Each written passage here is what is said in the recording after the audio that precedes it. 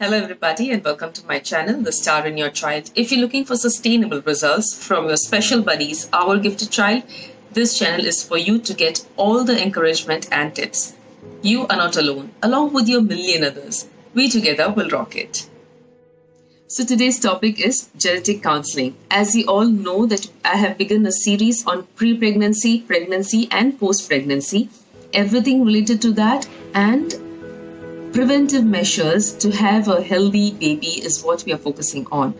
During the pre-pregnancy video, I had mentioned on genetic counseling, and to clear the air around this is with us Dr. Shruti Bajaj, a physician expert, a pediatrician and a clinical geneticist practicing in Mumbai MLad and the western suburbs. In addition to this, she is a founder and a scientific advisor to a parent support group called Pehel for individuals with Down syndrome. So let's get started and meet her up and know more about genetic counseling. Hello ma'am, it's a privilege and honor to have you. Hi, Bhakti. So let's get straight with the questions. Please let us know, what is genetic counseling?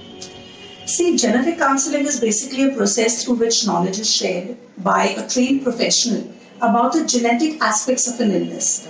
And this knowledge is shared with those who have a hereditary disorder or are at an increased risk of having it or passing it to their next generation. So what should be the red flags or the alerts that would make us go for the genetic counseling? So see, genetic counseling is not meant for everyone. By and large, if I was to say, there is this easy mnemonic which is given by American Association of Family Physicians, is called as a screen mnemonic.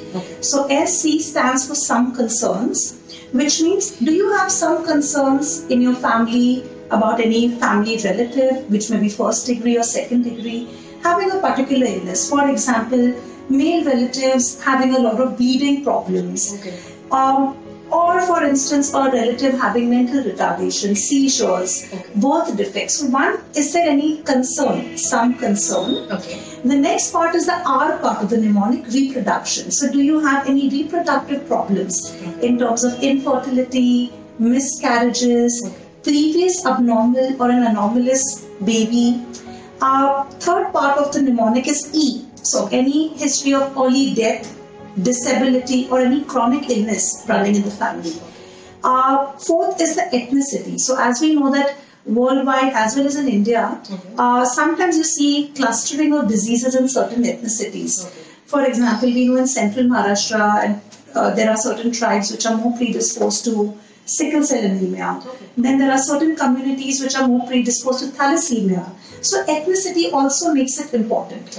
And the last part of the mnemonic is N, that is non-genetic conditions. So are you at a risk, or do you have history of, say, smoking or alcohol, which could result in problems in the child or the baby development? So when we have these backgrounds, red flags, then we need to go in for genetic counseling. I would say that at least it's better you speak to your primary physician. It could be your pediatrician or your gynec, who could then see through and see whether you actually fit in to go to a counselor, or of course you can directly meet a geneticist for genetic counseling. So not all need to go through this? No, there has to be at least some red flag there. Unless it's not, then it's not a pill that everyone has to take in, basically. Even if it's in the first cousins? Absolutely. So if you feel that there is a family history, say even of cancers, mental retardation, even that can be genetic. So even if it's a first cousin thing, at least bring it out with your doctor or your physician, and then let him judge and see if, and understand as to whether you are actually at a risk of having a genetic disorder. So there are certain times where it could be your, say, mama, what we say, a maternal uncle, or your Masi's son who's having a particular disease. They're called as X-linked recessive disorders. And being a girl, you could be transmitting that disease to your male child. So don't discard a history which is beyond your immediate family members. If you have anything significant, even in terms of your cousins or relatives, do bring it up to your physician, to your gynec, or your pediatrician at least. So this has to be in mind before we plan pregnancy? Ideally, yes, all these things are best sorted out before you embark on your pregnancy. But even if you have started with your pregnancy, it's never too late to at least... Who are not considering genetic counselling, we do this dual marker and double marker test. It's a normal procedure during pregnancy. Can you please elaborate on these tests? So, see, dual marker and quadruple marker, these are tests which are called in medical language as aneuploidy screening tools. Okay. Basically, aneuploidy is a type of a numerical error in our genetic makeup. But what we need to understand, that dual marker and quadruple marker are just screening technologies. They are not diagnostic modalities. Secondly, they help you to pick up only 3 of the common aneuploidies. It's not that a dual marker or a quadruple marker is an insurance stamp against all genetic disorders. Okay. So if you are dual marker and quadruple marker screen negative, it means you have a less risk of having a child with one of these 3 aneuploidies, that is Down syndrome, Edwards syndrome or Patau syndrome. That's trisomy 21, 18 or 13. Okay. So this is what, because these 3 are relatively common aneuploidies. Okay. So there is a common test which is devised where the mother's blood is withdrawn and these serum markers are then checked. So they are basically chemicals which are checked in the mother. Okay. And if they are very high or very low, they could signify a risk of having one of these 3 disorders. What you need to know, that if you're screen positive, it still does not mean that you have an abnormal child. You have to then go for a confirmatory testing in the form of amniocentesis, which is a procedure through which the fluid around the baby is drawn out by under sonography guidance. And what week would this be done? This would be somewhere around 16 weeks of gestation. Yeah. So you need to understand, even if you're screen positive, you need to undergo confirmation test. And if you're screen negative, there are very less chances that you will have any of these 3 disorders. But it is not a 100% guarantee that there will be never a Down syndrome or an Edward or a Patau.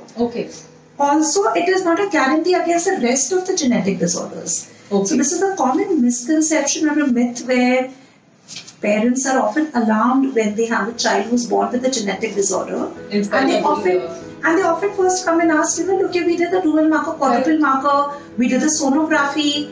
Because sonography, dual marker, quadruple marker, these are all screening methods. Even sonography will pick up major anomalies, and a part of the anomaly, you'll always read the disclaimer.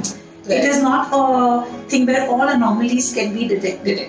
So you have to sometimes wait for the child to be born and the rest of the features to evolve to then know whether the child is actually having some genetic disorder or not. So the stem cell therapy that has been in a hype these days? I think lesser said the better. I'll just say that evidence-based medicine does not support the role of stem cell therapy in autism or developmental delay as of now. As and when we have more evidence and literature on it, there will be firm guidelines or statements, and till that time I would say there is no role. The rest, I think, is for the parents to decide. So even storing the stem cell, there's no role. See, storing of stem cell is a completely different thing. If you're storing it with the hope of using it for autism, I would say there's no use. But if there are some very few defined medical conditions for which stem cell may be stored, most of them are hematological or oncological. There's a history of a hemat or a blood-related disorder. So there are few indications. I'm not saying stem cell banking is not indicated at all, but with the hope that it's going to cure my child's autism, as of now, science doesn't have an answer for that. And what would be the benefits of genetic diagnosis? How will so you mean that if a child is, because these are very expensive tests. So so you mean that why pursue a genetic diagnosis at all in the first place? So see, for a long time in our country, genetic diagnosis was always about the next child. The doctor, if I get to know my first child has got a genetic disorder, I may be able to prevent it in the next child. So of course that is one benefit or one advantage which always stays. But I would want to say that genetics has traveled a long way beyond just predicting the risk of recurrence in the next child. So I look at it this way: if you know, I give a simple example. You walk into a doctor's OPD saying you have fever.